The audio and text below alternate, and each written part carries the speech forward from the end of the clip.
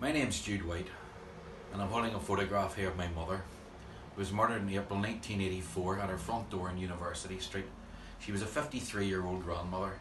Also murdered that night was Constable Michael Dawson, a 21-year-old policeman who came to help her from the Braniel estate in East Belfast. All we want is the truth. We have no interest in revenge. We have no interest in prosecutions. We simply want the truth.